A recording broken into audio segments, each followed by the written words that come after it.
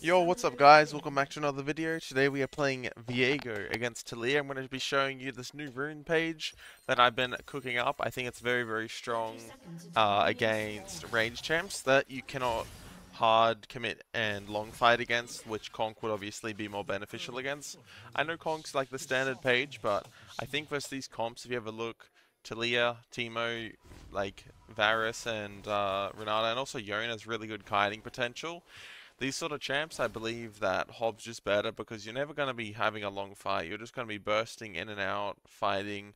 And then for the build this game, we want Kraken because what Hob does is if you W auto Q auto, that's 4 autos basically. And then the Hob helps you get 2 more extra after. So you get 2 procs of Kraken. So really, really nice burst there. But also we go Stride this game and then GA. So the reason as to Stride there is because they have lots of range champs and kiting abilities, so being able to stick onto them is very, very nice. And also we go GA because they have a Renata, so it's kind of like whoever gets a reset kind of wins this game. If Renata's passive gets a reset, then we probably lost that fight, and that means I didn't get a reset because they got a reset.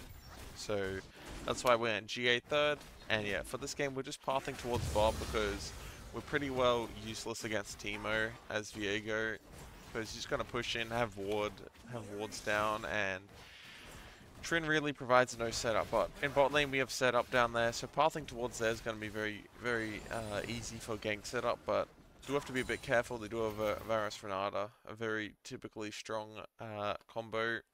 So just being careful of 3v3 spot, but just paying attention to where Talia shows up. Not sure where she started here. Yeah, so we're just pathing down. Typically, you just want a full clear on Viego. It's pretty standard. If you have any other champions you want to see, let me know down in the comments. I play pretty much every champ, so if you want something, I'll definitely play it. And chuck a video about it, a little guide. So yeah, here we're just doing a chill full clear. Nothing crazy. Missing our Q there. Messing up our clear a little bit. Don't look at that. Yeah, but here, very aggressive bot lane. What's happening here? We just go over and we see Talia flashing in, and then we just go ahead and just flash on this Talia here. Probably didn't need to flash for the kill, but I just wanted to get the kill just to start snowballing, get my treasure hunter going, all of that jazz. And then we get the cannon minion with the Talia reset. Yeah, now we just go back to farming our camps because on Viego you want to get to 1300 gold before you recall first, so that's the goal usually. If you can't, 700 gold's fine, 1050's fine, but yeah, it's either recurve longsword, or just Noon Quiver, which if you get Noon Quiver you're really hard chilling on this champ. Because once you have Noon Quiver you're just one-shotting your camps and it feels really, really nice. Here, I ping my support at come to the crab at a base just in case there's a fight here, but he doesn't listen. But it's just a good habit to have, pinging your support so they don't just autopilot run to lane. Yeah, we just check their jungle and we just pop a ward down, and then bot gets really spicy, gets spotted out on a pink here. Then my bot lane unfortunately dies, so we just take the base here. We have a really, really nice base regardless, and then we just grab Noon Quiver, and now we are hard chilling. I thought about going Stride first, but since I had 1300 gold, like, can't say no. Can't say no to Noon Quiver on this champion, man. It's so nice. Because you're passive on your Q. When you hit abilities, when you auto after, you get double on hits, so that's why it's so nice. Because camp becomes so fast. Tryndamere pings for a gank here, I consider it, but just the thing is, Teemo can run away with Swifty boots so easily, as what I saw, so unless I come from behind, which I can't really get it behind him, I don't know if it's warded, so it's really like a low chance gank. It's like low reward, high risk, because the chance of it not working is high. And even if we kill him, Teemo doesn't lose much because we're not like diving him and denying a bunch of minions, right? So that gank's not good to go for typically. If there was a dive and like a cannon minion about to crash, then I'd be able to go for the dive if he's chunked or something like that. But obviously that's just not the case there, guys. So hitting a full clear here with our Noon Quiver, it's really, really fast. And Talia shows top there, so I opt into going to the river here, I believe, because one, my Gromp isn't spawned yet because my clear is so insanely fast, plus the level 3 little fight that happened delayed my Gromp and blue buff. But yeah, so yeah, we look for a bot gank instead of farming Talia's Raptors because they have no sums, I believe, and yeah, we have a really, really good setup, so if we're able to get their flashes out, it's really nice. Probably could have bursted that Varus there. Probably a bit of a misplay on my end. Just because I have Hob, I probably could just W auto, Q auto, whatever. That sort of a variation.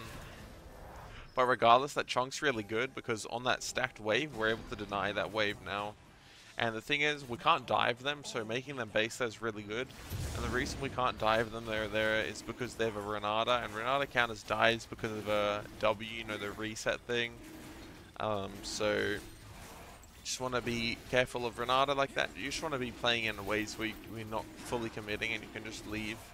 But yeah, so that gank there was really good in that situation since we can't actually dive their champs. So just forcing them off it instead is just the solution. And yeah, my top camps are respawning, so I don't want to do Gromp there, I just want to base, and the Gromp won't give me a buy. If Gromp gave me Krakenus Link, I'd go take it before my top camps, but since Gromp wouldn't benefit me there at all, I'm just going to opt into grabbing the base and going topside.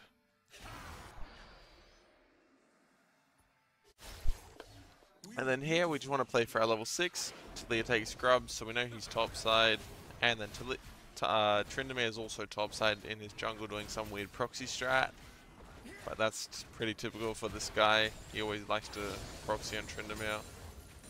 And we've hit 6 now, but all of our camps are respawning, and Viego clears his camps really, really fast, so if you can just do those on spawn, you're really happy to just do that.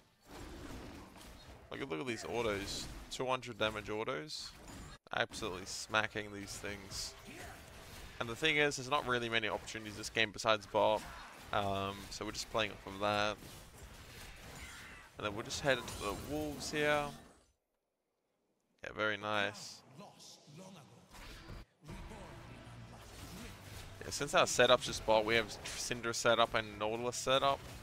And then mid has no setup. Like mid, we can't really gank, and then neither with top. That's why we're just playing around bot so heavily this game, if you were wondering, guys. And then after Gromp here, I get level 7, so I'm a bit stronger, so it's a little bit of a power spike. Plus their bot has to walk up currently. So we could possibly look for an opportunity here, but we haven't seen Talia, so she can counter gank this, just keep that in mind. So we have to play in a different way as usual.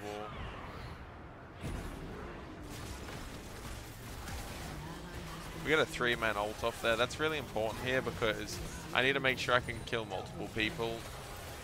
And then I get the reset with the Renata, so I get a reset and like 2 resets at once with Viego and Renata. So that was a very beautiful play right there. And then we just quickly order this turret and then we instantly base, so we get the plate. And then we go topside here. And then we have Kraken in base. Like, we are snowballing this game. Feels really good to have Hob in that situation there. Conk wouldn't really affect that play. We grab sweep. We want to grab sweep around this timer, like 9 minutes, I'd say is a pretty good mark to go sweeper, because that's when you're not really going to be sequencing your camps as much anymore, and you want to be moving around the map and just making sure you're not going over vision, or at least clearing vision and applying pressure. Like here, it's also really nice for his teammate, right? For obvious reasons, his shrooms, yeah. Go for the W on him there, but he flashes. And then I probably didn't need a Q smite there, but I just thought I needed to do a bit of damage just to help the Action get the kill there, because the minions that would obviously block, so I think I contributed to that kill. I'm not sure if it was needed or not, but let's just go ahead and say it was. Then here we just go straight for the full clear. Why is that? Because there's no opportunities mid, so we want to be efficient, right? So we want to be getting golden XP while going towards our next location, which is the bot lane here.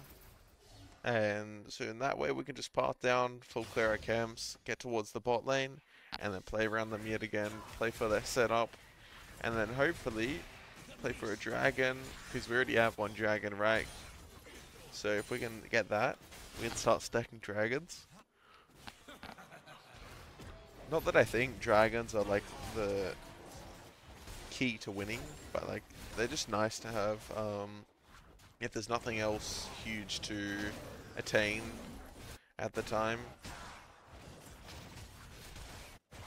We go for the blue. We're just matching Talia here, which is really good because we're way stronger than her. So if you're ever stronger than the enemy jungler, typically you want to just be matching them and finding what they're doing and fighting them and matching like 2v2s, 3v3s type thing. 4v4s even. You're just going to need to carry the fights, right? Yeah, but nothing's going to happen bot there, obviously. So I just opt into the base and I grab Mercs there because they have Teemo, Talia, and Renata, as well as Varus ult, so they have a lot of CC and magic damage, so two positives of Mercs there. And getting CC'd this game probably means I'm going to die, so we want to avoid that, right? Because they have a pretty good CC chain, so avoiding that's ideal. We find Talia in our jungle here, and then look at that hob damage, man. We got the double crit too. We missed that Q there. Don't go back and look at that. That was embarrassing. But we take the Talia form and then we see Teemo just not respecting at all. Ult onto the blast cone there and we get spotted out by Teemo Shroom, unfortunately. But we're just playing in the river here, looking for opportunities. Chilling, chilling, chilling.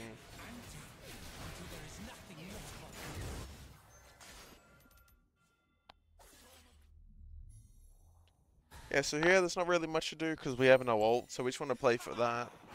And we just pop down again, so this is a pretty typical game. Like, we're just really high CS this game because there's not many opportunities for us to do without setup. And this is the case when you have the whole enemy team being range champs, so that's how you adapt to Viego in this sort of game. That's why I really like Hob this game. I know I'm not getting many autos, but I wouldn't be getting much value out of Conk either, so that's why I'm really valuing it. By the way, guys, if you're interested in coaching, check out the link in the description. Joining Sandsparo will upgrade you in many ways, so just check that out, see if it's something you're interested in. So here we just go for the mid play, obviously. We're just going by what we see, and we don't want to be taking this fight, I don't think. But we do, because we are playing versus support. There's two carry champs, so obviously we're just going to win. And then we just want to cross to the bot side here because we want to play for this bot tower as well as dragon, and there's not really a need for grubs at this point. They're going to expire anyway.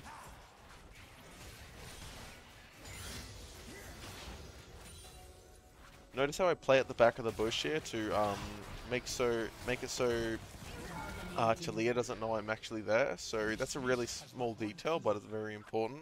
Because if I stand at the front of the bush, her Q will hit me as well as the sweeper will see me. So she will never walk into that far. But yeah, that was a really nice little detail there. And then we obviously just go kill this Varus. We kill the Varus, and now we want to try play for this turret if we can.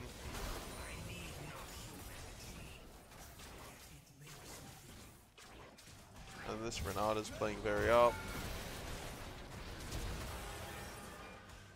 And we go back in there for the last hit so Nort doesn't get it, but then she gets the kill on me, but hey, we gave the support 1k gold, so who cares? And we just take that dub. We get Stride Breaker off that kill, that was so important. So that was a pretty good death, giving support gold and then also getting enough gold for our Stride Breaker. Now we're really strong. The Renata was on my friend list, so I said to enjoy the 1k gold bounty. But so here we just open on top because Dragon's gone, obviously that was predictable. And then we want to look for a fight. Ideally we want to try breaking open mid turret, but also play for Herald. That's like the two big objectives next. But my mid laner dies, which really sucks for this game state, so it kind of erases a lot of stuff that we can do right now, so we just kind of have to chill.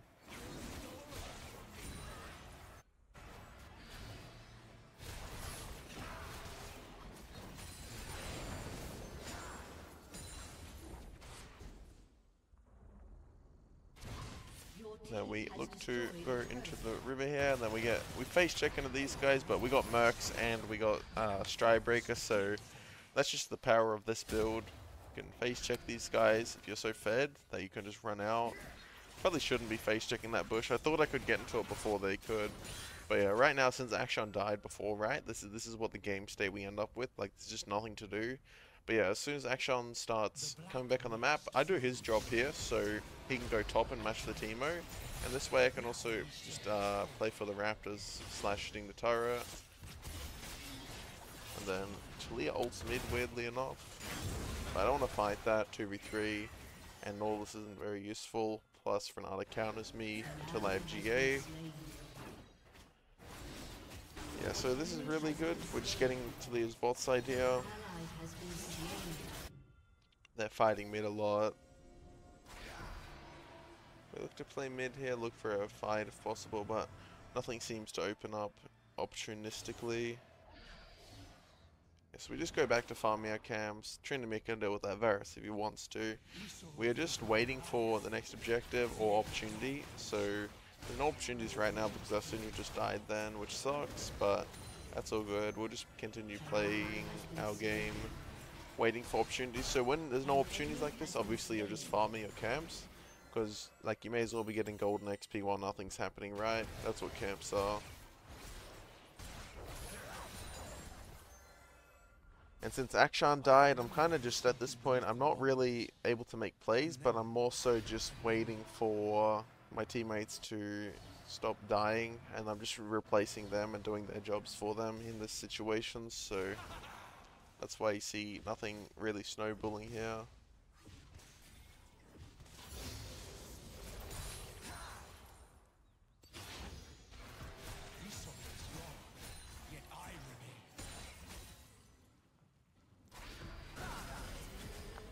And Renata's ulting mid, like it's constant chaos wherever I'm not, so it feels a bit bad here. But yeah, the next objective's the next dragon, as well as just controlling this top side here for this Tryndamere so we can push. We see Talia flash there, which is nice. And then mid turret's 1 HP, so I see an angle here to make a play. And my Nautilus is pinging it. We're all on the same page here.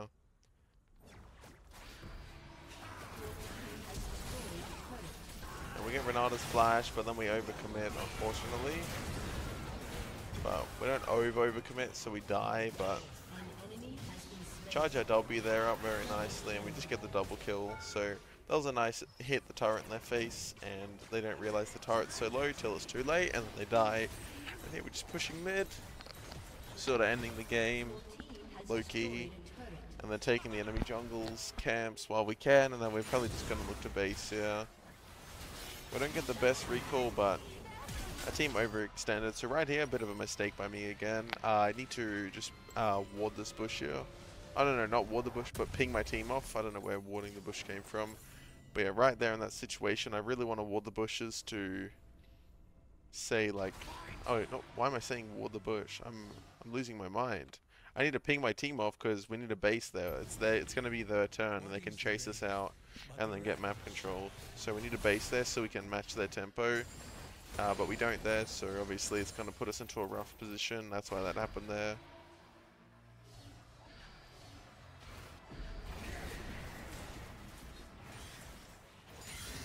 Then we finish the Raptors.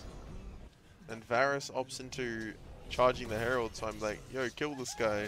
But then he's like, oh wait, this is a terrible idea. And then he just opts to just run into our jungle.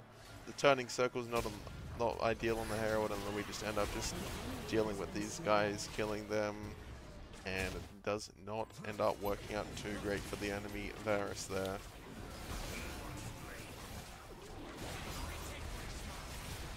We just go for the dragon here, and then we want to swap sides at this point, because we want to play for the Baron next. And then the tier 2s come after Baron, and then inhib turrets, obviously. You'll just want to work your way into getting vision on the side you want to play for before you play there. And then it's very, very fluid if you understand these concepts.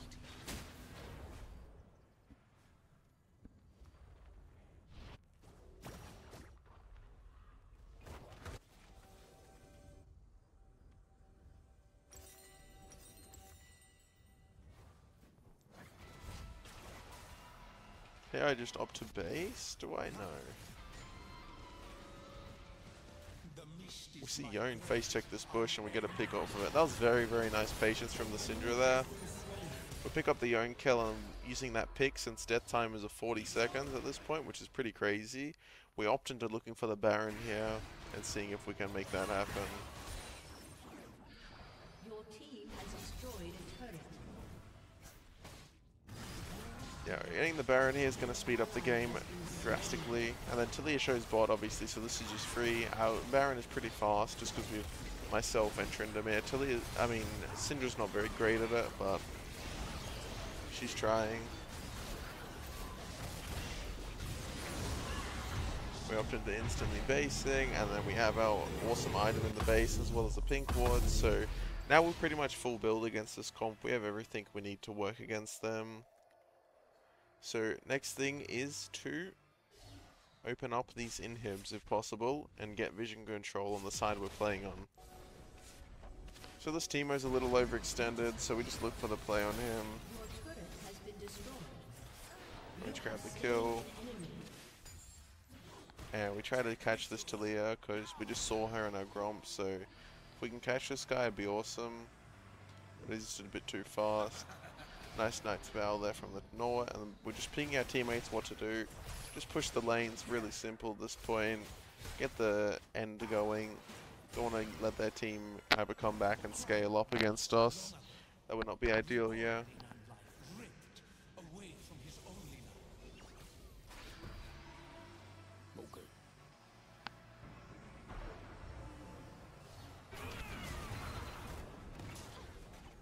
Nice W from us there, buffering the ult so we don't get comboed by the Talia, and then we're just hitting the turret. This isn't really legal what we're doing. Like, they should be not just conceding like crazy there, but they do. We can't engage on their champs. They're like anti-engaged champs. But yeah, the Nautilus goes a bit ham there, but I just don't get baited by it.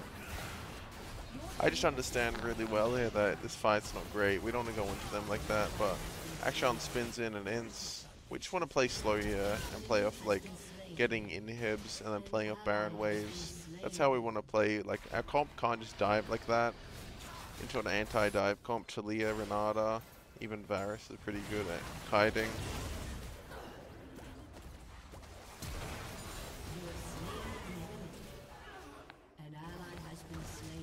We look for the W on the Varus there, but nothing comes out of it.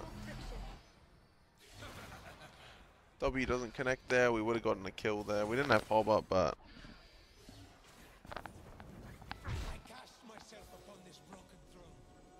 we opt into just taking the Raptors here before basing to match our team's tempo. See how they're dead? We want to base and be in a position where we are matching them and being on the same line as them. So if you're on the same line as them, then they're not going to get caught, and you won't get caught either, because like you're playing as a team, right? So any fight's going to be either in your favor or even. But if you're on the wrong line as your team, so me and Syndra on the same line right here, but our team ahead of us, the Trin and Akshan ahead of us on their tempo line, they need to be a bit careful not to get picked off. Obviously Noah, like, I don't know, he's just in Africa, he needs to be really careful, but obviously he's pretty hard to kill, so as long as he's careful, he should be fine. Unless he's face checking stuff, then he's just gonna die. That's just how I think about that, and then the next thing is just to go open this top turret, and then Akshan just winning side here. Very chill. We look on this Yone for a kill. He got his ult, and then we just push the turret here. I'm taking the turret because of red buff. We get the reset there. Put the W on the Akshan. Looking for the pentakill if possible. Unable to get that, but yeah, we just look for the end here. Hope you guys enjoyed the video, learned a lot. Drop a like, drop a sub if you can. Help me out, and consider joining the coaching program below. Peace, peace, peace, guys. Good luck in your games.